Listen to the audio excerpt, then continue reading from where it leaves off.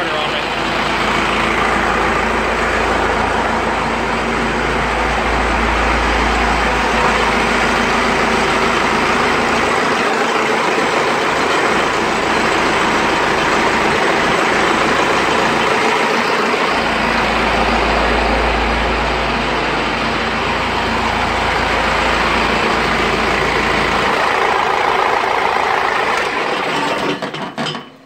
So a quick rundown of the wiring on this.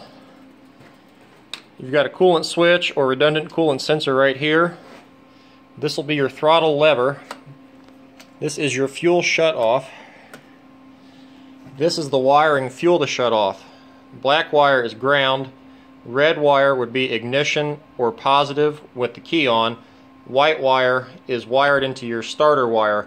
So when you hit the starter, this will engage and pull it in, and then the red wire will hold it in until you actually turn the key off, and then it'll shut it back off.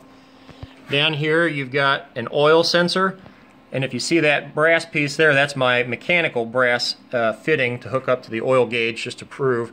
Here you've got your power steering pump. The larger line is the return line, if you can see with the radiator clamp. The line on the back is your pressure line to go out to the power steering. Can't think of anything else on this side. Obviously this is the intake. This will be plumbed up to an intercooler. And then another routing will be on the other side. Pretty basic. This side you've got the alternator wiring. Down here you've got a redundant oil pressure sensor.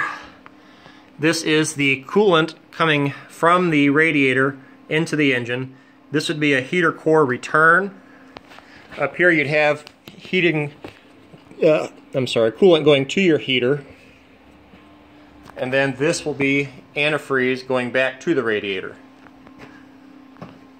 Down here, this white wire is the signal wire for the starter. When you turn the key, it will engage the starter.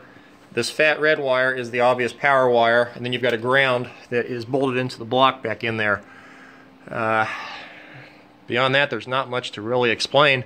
Anything else, give me a call.